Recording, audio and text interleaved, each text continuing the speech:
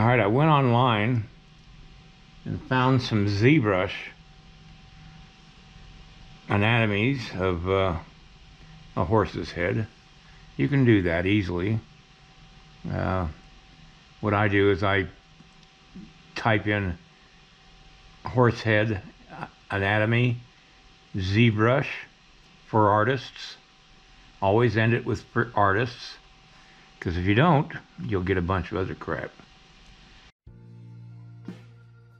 Time to play with some clay.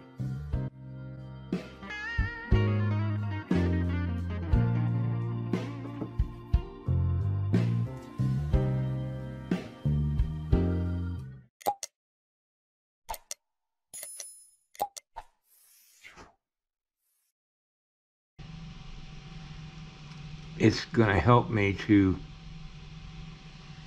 get the head of the horse just about right. Now, my cameras are going to be hard to position because of, well, just the nature of the whole thing. I can't have it sitting right in front of me.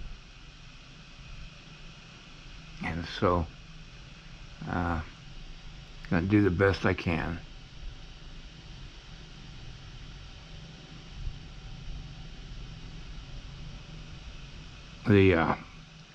Like the eye of a human, a horse's eye is just as complicated, if not more, just because of the position of the eye and the structure of the skull.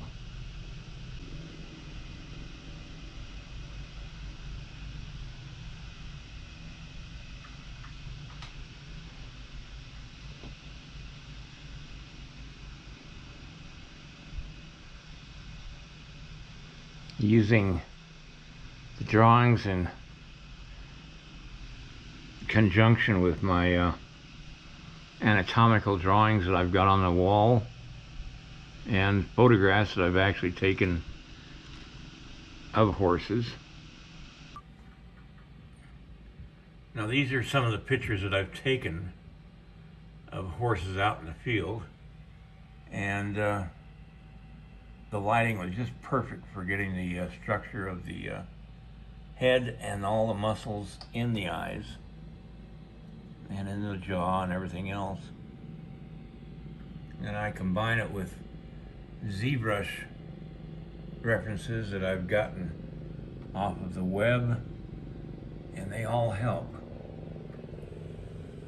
And that's how I gather my reference material.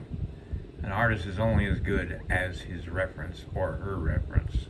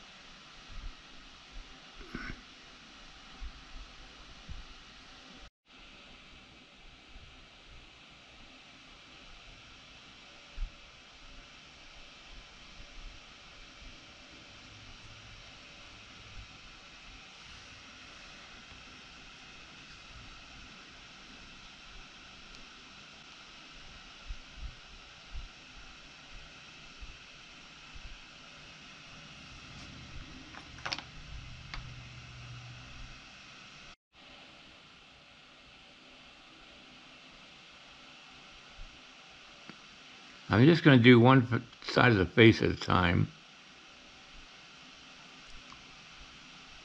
And probably not the best thing to do, but this is the way I'm going to do this one. This is very time consuming,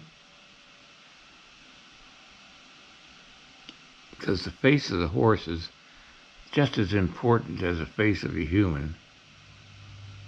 And you got to get the detail right.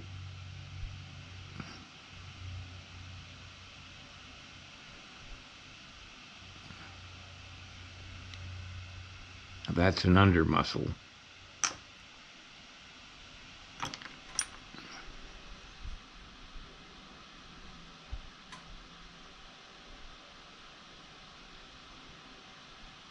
I find it very comforting and very relaxing when you take your time. There's no rush. It ain't gonna get done any sooner. Now I know that a lot of you young sculptors are a lot faster than I am, and that's fine. Your eyesight's better than mine too, and you're not dealing with a half numb hand as well. And your stamina is a whole lot better than mine.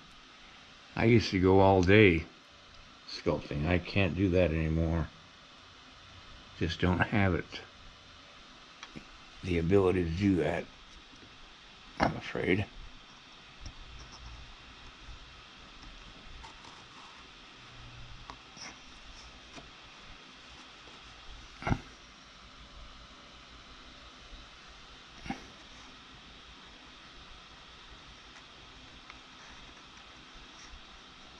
But I think I do okay.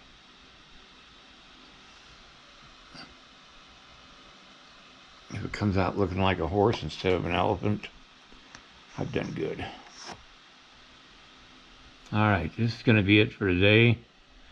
It's taken me quite a while to get these muscles just right. And I'm going to hit this with a little Instructional lighter fluid, so that I can smooth out some of these areas.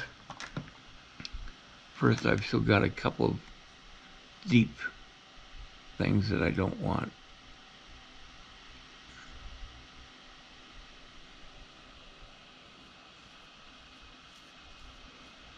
What the Instructional does, it just causes a reaction on the clay, this plastiline clay. I don't know if this works on monster clay or not. It doesn't seem to, but it works just fine on plastiline.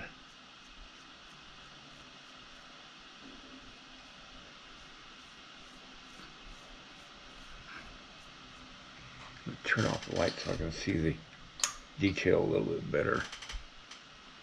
Sometimes it's better to have one light source so you can see your detail.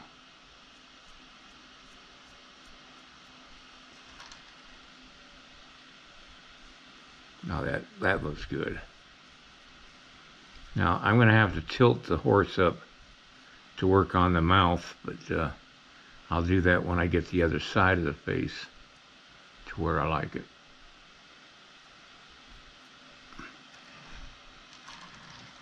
There's some things I learned on this one that I haven't learned before.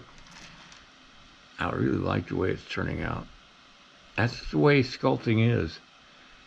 You constantly learn. You don't stop learning. Please give me a like and a subscribe. And ring the little bell.